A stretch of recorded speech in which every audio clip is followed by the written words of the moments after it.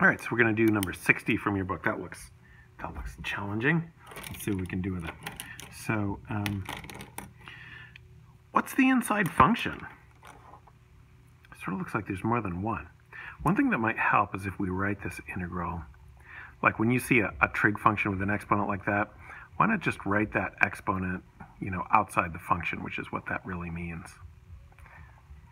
I've added these parentheses in here as they really should be for clarification. They're not in the original problem in the book. Okay, now what do you think the inside function is?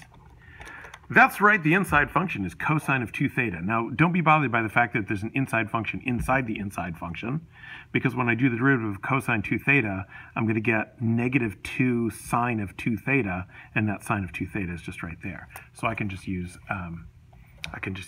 cosine of 2 theta as my u. So we'll do u equals cosine of 2 theta, and so du equals negative 2 sine of 2 theta d theta. So negative 1/2 du equals sine of 2 theta d theta. All right.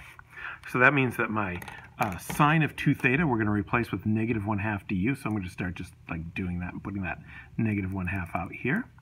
I'm going to do integral. So I'm going to keep 0 to pi over 6, of course. So the alternative way to do this is to change these limits using this over here. So I would have my limits go from cosine of 0 to cosine of pi over 3.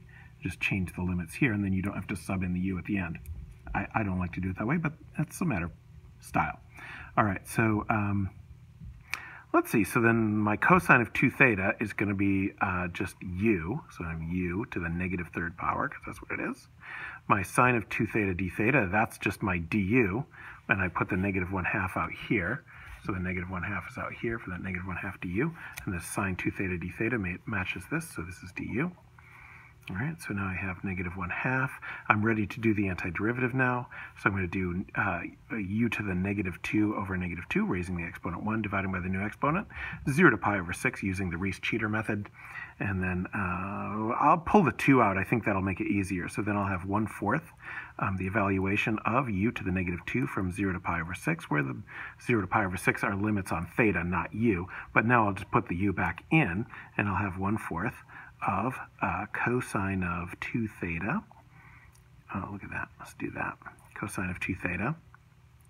Yeah, to the negative 2 power from 0 to pi over 6. I don't know. Would it have been easier to change the limits? I don't know. Up to you.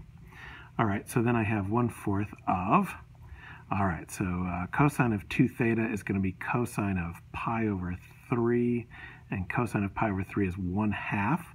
So I'm going to have 1/2 to the negative 2. And then minus, and then I'm going to put in the 0. So I'm going to have cosine of 0 is 1. 1 to the negative 2 is just 1. All right. So then I have 1/4 times 1/2 to the negative 2 is 2 squared, which is 4, minus 1, and it equals 3/4. Ta-da! There you go. All right, I was going to do another one, I think. Let's see if I can squeeze another one in here. And this will be the last one, and then I'll give you the homework. Wait a minute. Oh, if only I had gotten ready for this, but I didn't. Let's see.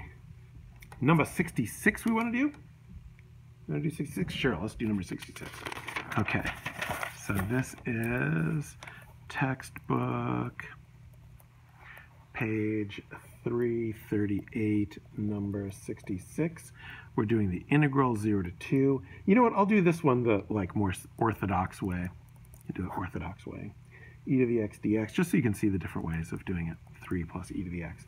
Okay, so they did put the dx up here instead of out here. Why? I don't know. They just did. All right. So a good rule, it's not obvious what the inside function is here. So that's why I picked this example. So a good rule of thumb, if it's not obvious what the inside function is, look for a denominator.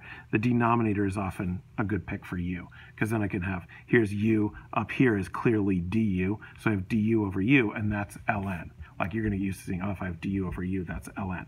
And you'll see what I mean in a minute. So we're going to say u equals 3 plus e to the x.